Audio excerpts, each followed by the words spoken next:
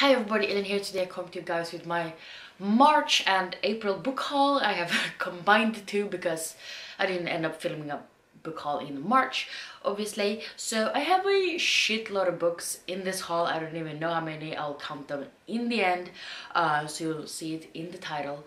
But yeah, I think this will probably be like the book haul of all of the historical fiction, because there is a shitload of historical fiction in this haul. There are a few things that are not in that category or in that genre for that matter, but there's a lot, and in general just a lot of books. But yeah, let's get to it, and I think we're going to start with the books that are not historical fiction. The first book is Of Curses and Kisses by Sindhya Menon. Actually hadn't heard of this before I picked it up, but it does seem interesting.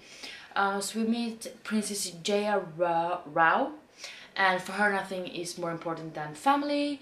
And after the Losam Emerson clan steps up their central-old feud to target Jaya's little sister, nothing will keep Jaya from extracting her revenge. When she finds out she'll be attending the same elite boarding school at Grey Emerson, it feels like the opportunity of a lifetime. Jaya knows what she must do: make Grey fall in love with her and then break his heart. With much to Jaya's annoyance, Grey's brooding demeanor and looping blue eyes have her drawn in, and you know, sworn enemies turn into full-blown fairy tale ending. I do love boarding schools, and I do like Sindhya Menon's other books, so it'll be interesting to see what this one ends up with. Children of Virtue and Vengeance by Tomi Adeyemi. This is actually like a lot smaller than I thought it would be, but yeah, so pretty much just a little bit over 400 pages. And this one, it says on the back, this is his second book in Children of Blood and Bone series duology. I don't really know what book it's just going to be, but on the back it says, "They killed my mother, they took our magic, and they tried to bury us. Now we fight." So that's pretty much summarize the first book, so there's like not a lot more to say. But yeah, I do like these covers. They're really kick-ass and cool, but yeah, I don't really want to say anything more because this is a sequel. And then we have The Kingdom of Bach by Mary Lou. This is also a gorgeous cover. In this one we meet, this is sort of a historical fiction, but it's about, you know, Mozart, but in this one we have his sister, actually. His sister Nannerl, I don't know how to pronounce that, but she also wants to be remembered for her music, but there can only be sort of one Mozart. That's pretty much all I know, but you know, it sounds cool, it sounds interesting, and it's music, so it sounds like an interesting concept. We have Vanishing Deep by Astrid Schult, and on the front it says, "Two sisters, one dangerous secret, 24 hours to uncover the truth." So we meet this girl named Tempe, and her parents actually died, and Tempe found out that it was her sister's reason behind their deaths, and her sister also actually dead now. So she wants to resurrect her sister for 24 hours, which costs a shitload of money from the government to be able to do that. So she has to, you know, collect stuff under the surface in the water to be able to sell them off so she can collect money, so she will be able to resurrect her sister for 24 hours. And she wants to ask her the question, why did you kill her parents? You know, what happened? And you know, I have a feeling it's going to be a very interesting shit go down, so really looking forward to reading this one. Now we have The Shadows Between Us by Tricia Levenseller, and in this one we meet Alessandra, and she's tired of being overlooked, and she has a plan to gain power, and that is to woo the Shadow King, marry him, and then kill him and take his kingdom for herself. But maybe it turns out to be a little bit harder than she anticipated. So I do love Tricia Levenseller's other books. I have read a few of them, so I really do look forward to reading this one. And now we have The Winter Duke by Claire Eliza Bartlett. Beautiful cover.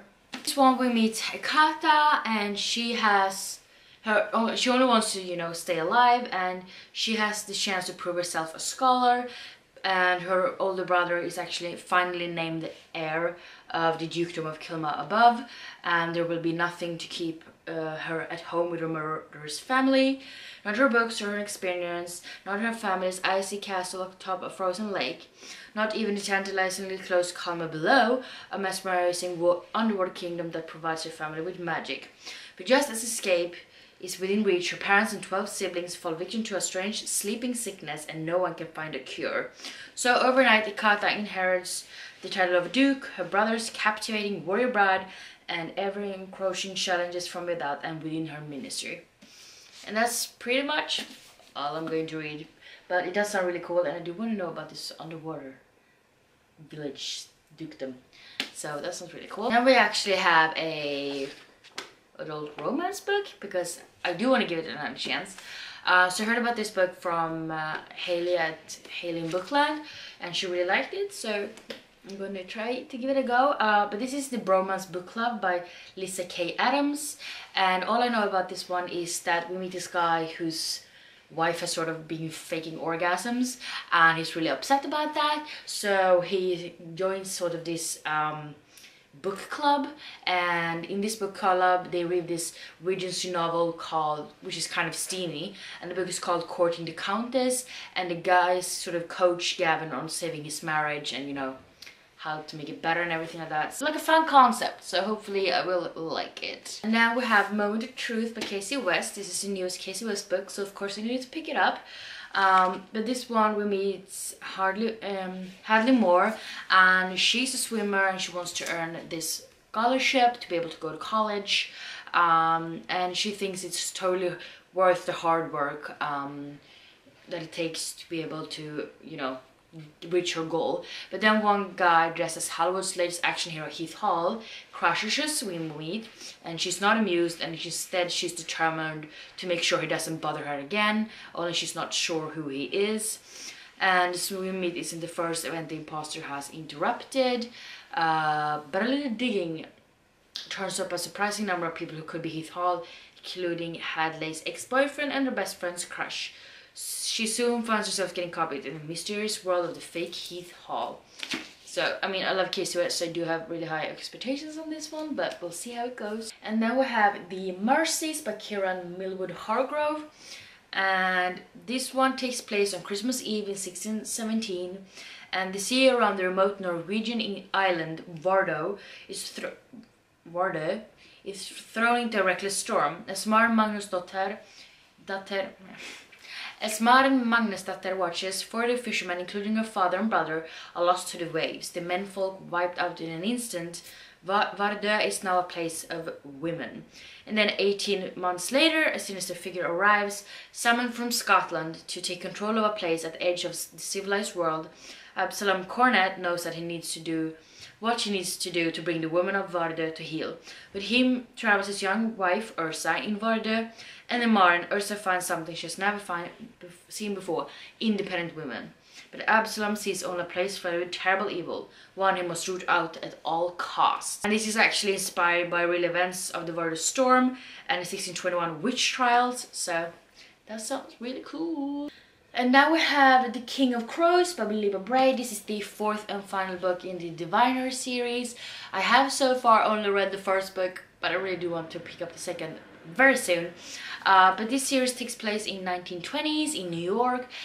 We meet Evie, who actually has sort of supernatural powers because she can touch an object and she can see what that object has sort of been a part of. So it's of a shoe, she can see what the wearer have been, you know, for the last moments of life and everything like that.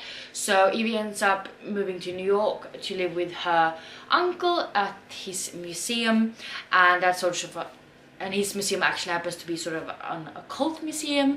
And when the woman mysteriously ends up dead in New York, the police actually ask for her uncle's help, since he is very well versed in the occult, but Evie thinks she can be able to assist them in this case, since she does have her special ability that they don't really want anybody to know about. I did really love the first book, so I really want to continue on with it, but now I own book 2, 3 and 4, and I still have only read the first book, so need to get on it. And then we have The Light in Hidden Places by Sharon Cameron. So this one takes place in 1943, and 16-year-old Stefania has worked for the Diamonds family in the grocery store in Przemysl. I really can't pronounce that. It's a city in Poland. And she's been singing her way into their lives and hearts, and she's actually also made a promise to one of the sons that she is going to be betrothed to him, which is something they have to keep a secret because she's a Catholic and the Diamonds are actually Jewish.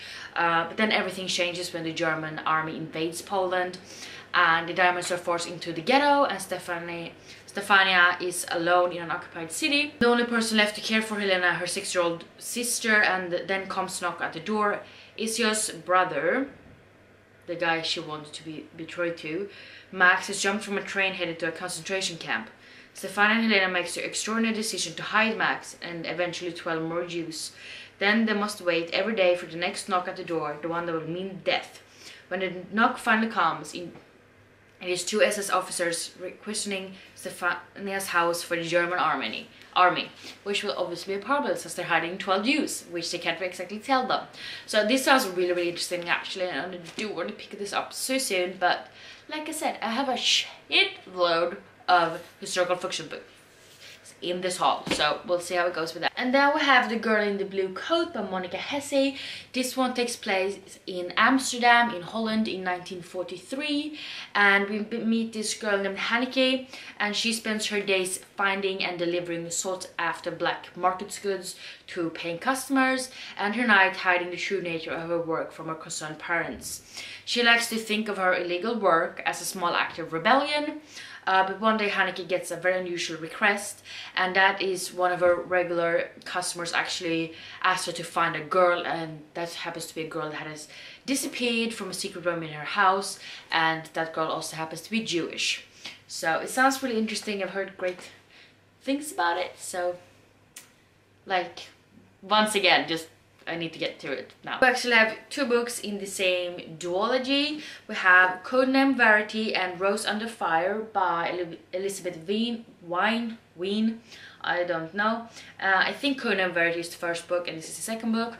I do believe they're about different characters, but this one is about an ATA pilot, amateur poet Rose Justice, and she's captured by the Nazis and sent to Ravensbrück, which happens to be a notorious women concentration camp.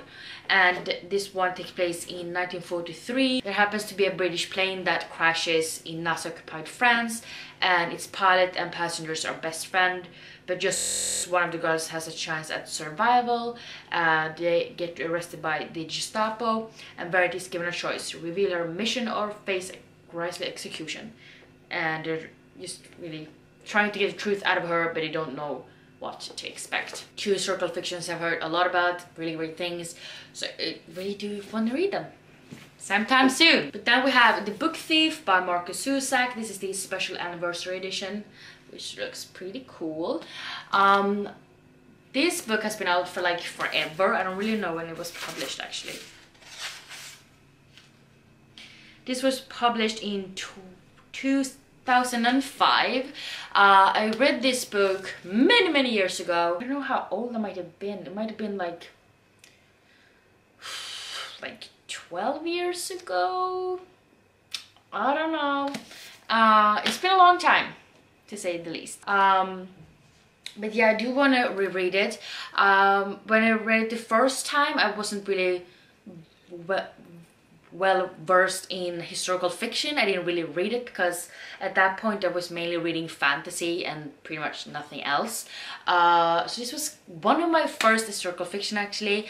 I did find the topic very interesting, but I didn't really like the narrative style because, you know, you get to follow Death, and Death is actually, you know, the narrator, and he tells what's going to happen and everything like that. And he sort of, I feel like he kind of spoiled things because he keeps saying like, oh, this is going to happen, but not for another few months. And that just really threw me off, and I didn't really like that. But I do want to give it another chance. And, you know, now when I read more historical fiction, maybe I will enjoy this one more. Hopefully so, because, well, I bought one copy.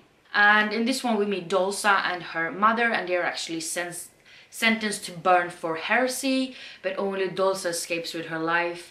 And with no other choices but to flee, she stumbles into a small village, weak and helpless, and miraculously she is saved by 3 sisters who offer to conceal her in the back room of their tavern.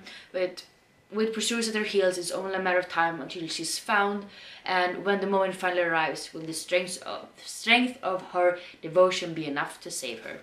So, sounds really interesting. Then we have another duology, and this is Wolf by Ryan Graden and Blood for Blood by Ryan Graden. I actually did buy the matching covers, but shit happens, because I was sent this cover, which is just atrocious, and now they will not match, but at least the height is the same.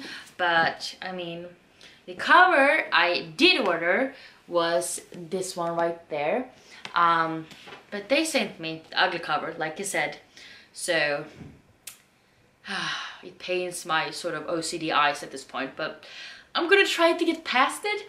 I don't really know a lot about this duology, except it's supposed to be awesome.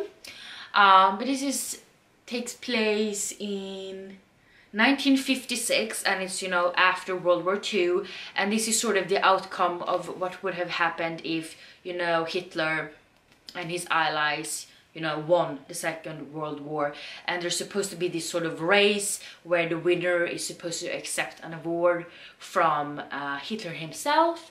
And we have this girl that goes undercover and so sort of skin shifts or something like that to look like this other person that has won this race before, and she's trying to win so she can meet Hitler and assassinate him.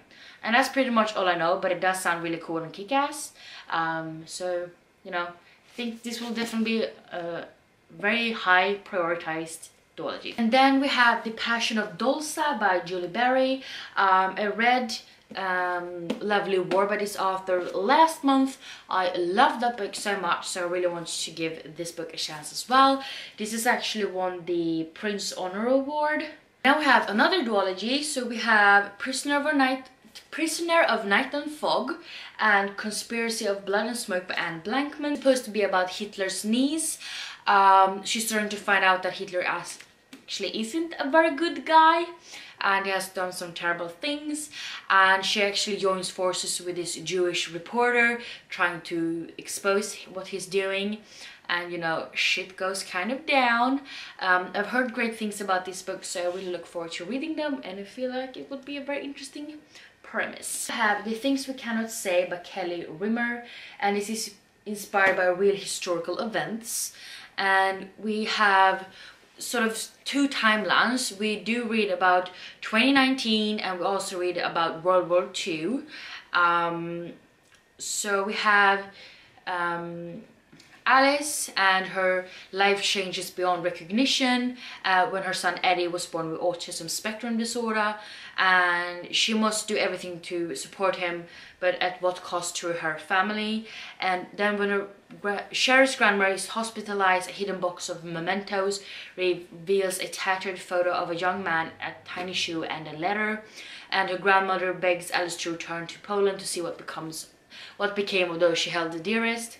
And then in World War II, Alina and Thomas are childhood sweethearts. And then the night before he leaves for college, Thomas proposes marriage. But when their village falls to the Nazis, Alina doesn't know if Thomas is alive or dead. And then back again to Poland in 2019, Alice begins to uncover the story of her grandmother, and this is a story her grandmother is very desperate to tell, and she discovers a love that bloomed into the winter of 1942, and as painful family history comes to light, will the struggles of the past and present finally reach a heartbreaking resolution. So it sounds cool. I'm not the biggest fan of like 2 different timelines, because I usually just end up liking one a lot more than the other one, which is kind of risky because then I might get bored with the one timeline. But since it is historical fiction, I really do hope this will keep my interest. And now we have The Huntress by Kate Quinn. And this one takes place in 1944 in Soviet Russia. And in the only country to be flying female bomb pilots, Phyllis Nina Markova and her fellow night witches defend the skies against the Nazi foreman. But when Nina crashes behind enemy lines and comes eye to eye with the ruthless murderers, her life hangs in the balance. Hunted by the horrors of war, British journalist Ian Graham begins to search for Nazi war criminals, and yet one dangerous target eludes him, a killer known as the Huntress. And only Nina, the one witness to escape alive, can draw her out. In post-war Boston, Jordan McBride has a new stepmother. Yet, as she delves into this mysterious woman's past, she discovers a well of dark secrets and a danger hidden in plain sight. So this sounds really cool, actually. So I wanna read all of these books so bad. And then we have Schindler's List by Thomas Keneally, and this is, you know, about a factory director, Oskar Schindler, and he came to save a lot of Jews from the gas chambers during World War II. He was actually the one that saved most people out of all, and this is supposed to, you know, tell his story of how it all went down. So yeah, I really do look forward to reading this one, because I feel like kind of should have read it, but I haven't, so I just have to, you know, make penance for that and read it now. And then we have The Tattooist of Auschwitz by Heather Morris, and this is based on the powerful true story of Lael Sokolov. So in this one we meet Lael Sokolov, and he is, you know, working in Auschwitz, which is one of the, you know, concentration camps, and there he works as a tattooist, and he is supposed to, you know, tattoo the blue digits on the prisoners' arms, and he just tries to keep his fellow victims alive, and if you're caught you could be killed, and many of the people in the concentration camps actually owes them because they, you know, survived. And, you know, while working as a tattooist, he actually come across, you know, the love of his life, and he's trying to protect her because he's sworn, you know, that they will be sweethearts forever if they ever do get out of there. And, you know, he's hell-bent on getting them out of there. And then we have this teeny tiny pocket with really small ass text, but I'll read it, even though I would have wished for a big ass paperback.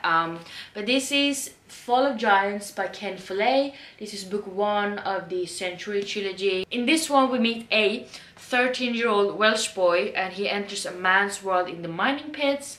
An American law student rejected in love finds a surprising new career in Woodrow Wilson's White House. A housekeeper for the aristocratic Fitzherberts takes a fateful step above her station. While Lady Maud